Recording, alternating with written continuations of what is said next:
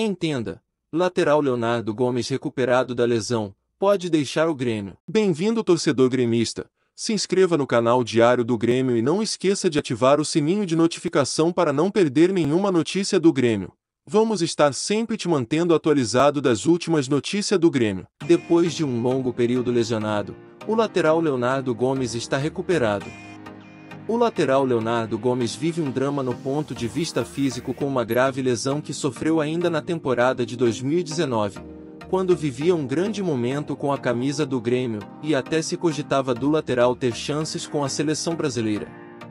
No entanto, em setembro de 2019, o jogador sofreu uma grave lesão contra o Atlético PR, pela semifinal da Copa do Brasil. A lesão não foi nada simples, onde o atleta rompeu os ligamentos cruzados anterior do joelho direito.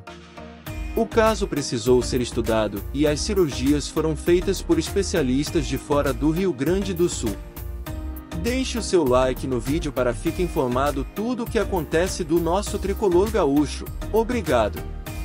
Agora, o jogador está recuperado e vem atuando com o grupo de transição do Grêmio.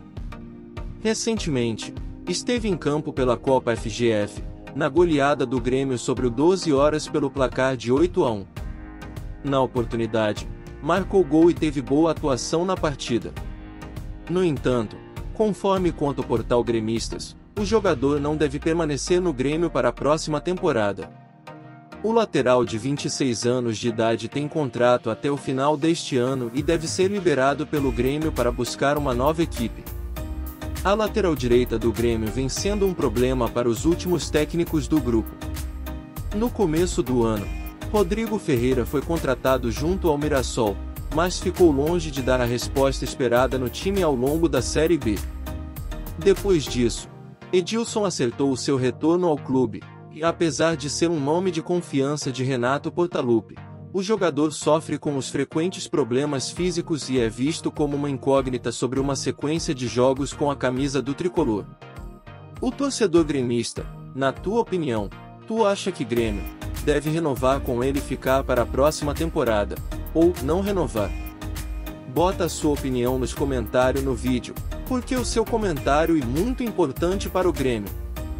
Já já eu trago mais informação do Grêmio.